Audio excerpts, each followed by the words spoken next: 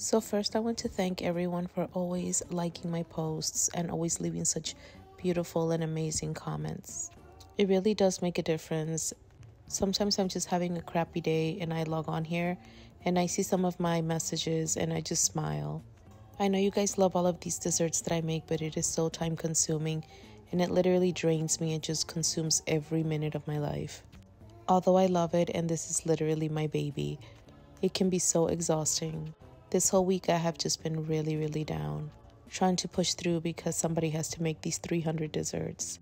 It's always nice to get checked up on and asked if you're doing okay and having a good day. But the actual truth is that we have to keep our heads up and keep going, even through the tough days, even through the blue days. So you will see me on here again tomorrow and the day after and the day after that. Because, well, who else is going to come in here and do this work for me?